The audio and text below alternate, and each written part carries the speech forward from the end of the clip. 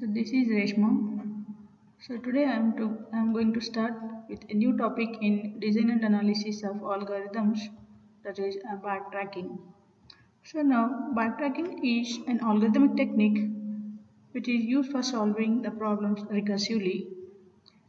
So to build a solution, it will be built incrementally by adding one element at a time.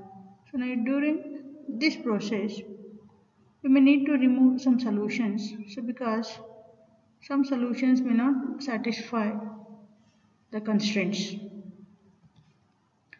So all these steps can be done by the construction of a state space tree. So for the construction of the state space tree, we can use a DFS technique in backtracking. So now we'll see what is state space tree. A state space tree is a tree of choices being made to find the solution. So for the construction of such state space tree, we should start from the root node and continue building the tree so till we reach the leaves. So now for the construction of this, each node will be having a specific role. So now let's start with the root node. So here the root node represents the initial state of the state space tree. So before we start searching for any solution, so that is before we begin search for the solution, we have to represent a starting node for the tree, that is the root node. So once we represent the root node, we should continue with the first level nodes. So now this represents the choices made for the first component of the solution. In the second level, again it will represent choices made for the second component. Then third level, choices made for the third component, so and so on. So like this, if we continue, we'll end up with the leaves of the state space tree. And here the leaves represents either the dead ends or complete solution. If it is the dead end, we have to backtrack, or if it is a solution, so either here we can stop or search for the next solution. So now between the root and leaves, we are having the nodes at different levels, and they may lead to dead end or the solution. Based on that, those nodes can be categorized as promising node and non-promising node. So promising node is a node which represents to a partially constructed solution, that is it corresponds to partially constructed solution and it still leads towards the complete solution. So if it leads toward the complete solution, then that node is referred to as a promising node. Once we find the promising node, to move towards the solution, we need to generate a child. For the generation of the child, we need to add the first element from the remaining options. So once we add the first element from the remaining option to generate the child, again the process continues by checking whether this child is a promising node or not. If it is a promising node, again generate the child for that promising node, and the process again moves to this child, and this will continue so till we'll get the final solution. So now other type of node is the non-promising node. Again this node corresponds to the partially constructed solution, but it does not lead to the complete solution. If you found such non-promising node, instead of moving towards the leaves, we need to backtrack to its parents. So now after backtracking to the parents, we need to add the next option. So sometimes we may get the option to continue, or we may not get the option. So if we get the option, we have to continue. Otherwise, if there is no such option, we need to go back, or we have to backtrack one more level up.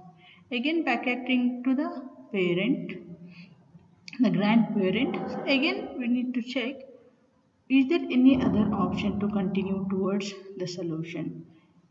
If we found the next option, we have to continue towards the leaves, towards the solution. Otherwise, again we have to backtrack one more level up to the in the tree. And this process continues. So finally, the algorithm reaches the end, that is either it may give the complete solution or the dead end. If it is dead end, we have to stop. Otherwise, if there is a solution, again here either you can stop or continue. If only one solution is there, we have to stop. Otherwise, if you are having more than one solution, we need to continue searching for other possible solutions. So now here I have discussed how to construct the tree. So then the structure of the state space tree, that is how the state space tree looks. So it looks like this. So here as we have seen, it starts with the root node that indicates the beginning, the starting node before beginning the solution. Then we'll be having the leaf nodes, which are indicated using red and this pink color. So here red nodes I have used to indicate the dead ends. Then this pink node indicates the solution. In between the root node and the leaves, we are having different levels, that is level 1, level 2, level 3, level 4. Like this we have many levels, and the nodes in these levels may be either promising node or non-promising node. So here promising node means which leads to solution. For example, up to this, if I come up to this partial solution, so now I have to find whether it leads to a solution or not. Yes, if I come here, see, this leads to the second solution, so we can call this as promising node. Again, this node also leads to the solution, promising node, promising node, and we got the solution. So these green color nodes which leads us to the solution, so we call these as promising nodes. And here I have three red color leaves, that is these are the dead ends which are not the solution. So now if I go for this yellow color node, so this node it doesn't leads to the solution, so we call this as non-promising node. So these are also the part of, these are also corresponds to the partial solution, but they will not leads to solution. So these are the non-promising nodes. So then another component in the state space tree is the symbol. This is used for backtracking. So where we have come across backtracking here.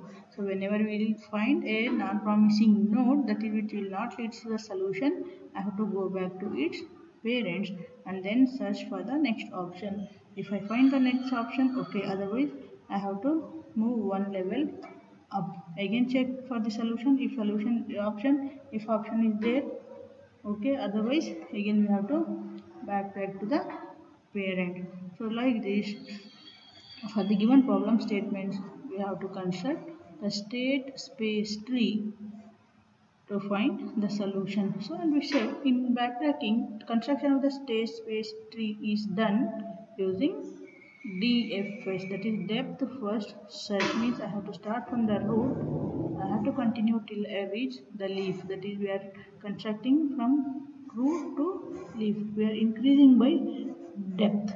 So first this node, then this, next here, here, here, here, then I have to backtrack again top to bottom approach is used, that is the DFS technique.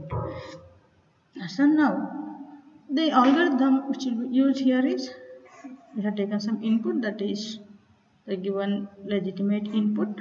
Then we have to generate all possible solution. If the solution satisfies the condition, we have to go for the next, we have to repeat, otherwise we have to backtrack. So now you see what is the purpose of using backtracking, what are the applications here. So backtracking, this leads to some very interesting application, very interesting games or very interesting problem solving. Different type of problems can be solved in real time. So for example, these are the some of the applications which I have just listed down here. So now if I go for the pseudo code, so all of you may be already familiar with this. So that is here, this is a numbering game or the word game, character game. So where we have to fill the table based on some condition. So now assume that this one example indicates generation of the numbers from 1 to 9 for each row or column.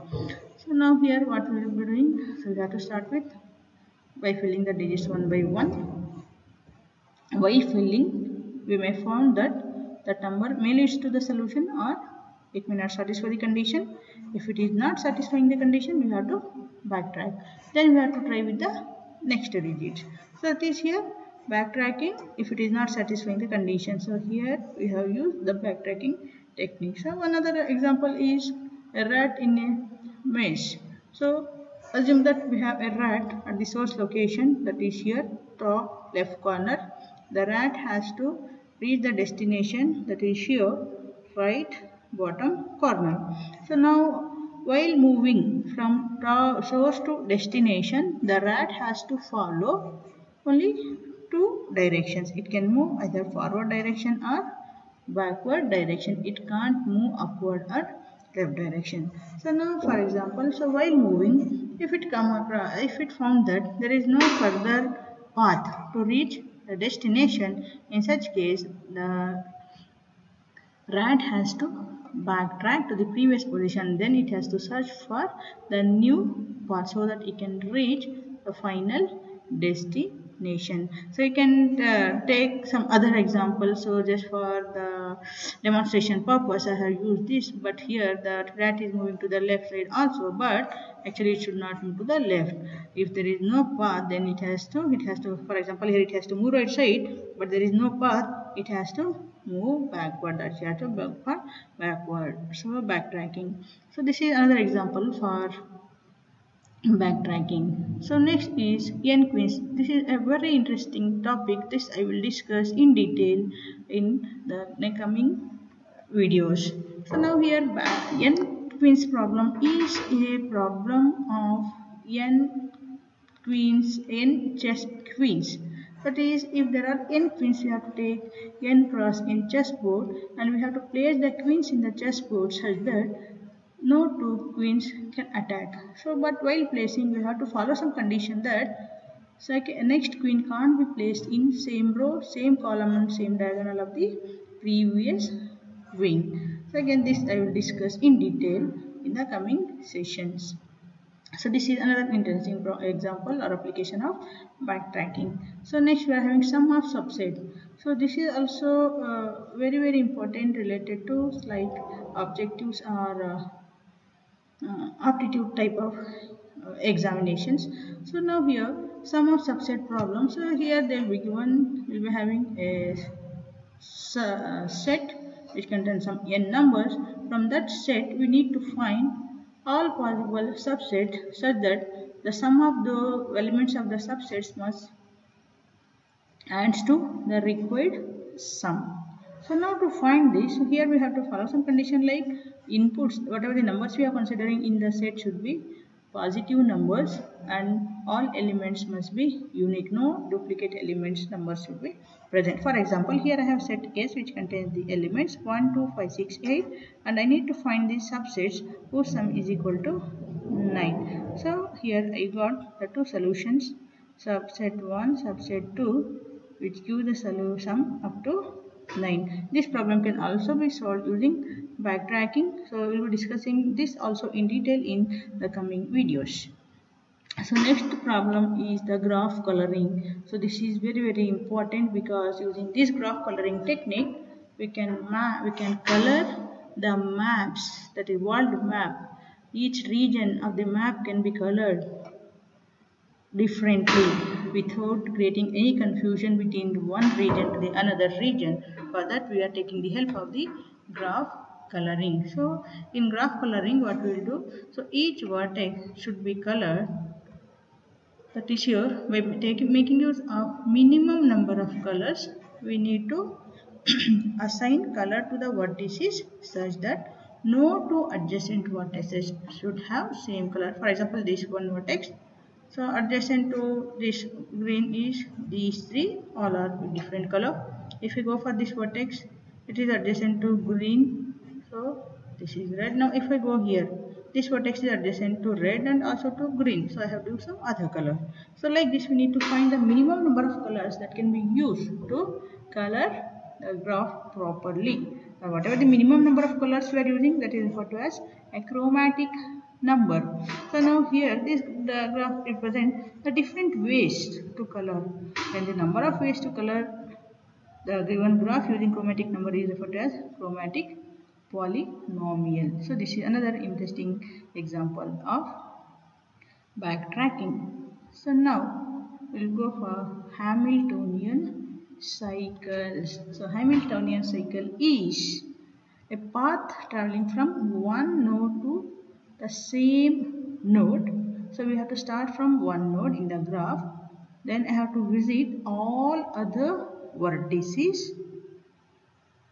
exactly once, and finally I should come back to the source node. If it is possible to move like this, then that path is referred to as Hamiltonian cycle. So I redefine Hamiltonian cycle is a path from a node to itself by visiting all vertices in the graph exactly once. So now if a graph contains such Hamiltonian cycles, it is called Hamiltonian graph.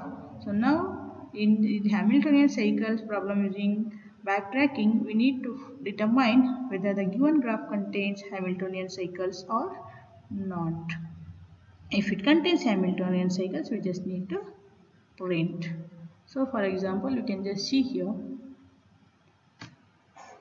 start from here, visiting all vertices exactly once and finally coming back. Some other examples we can also see here.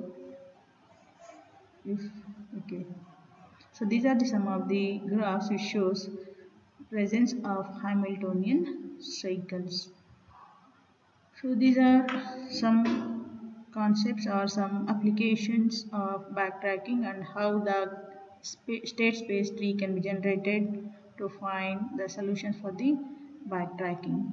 So if you have any doubts, please share or ask your doubts by subscribing to my YouTube channel.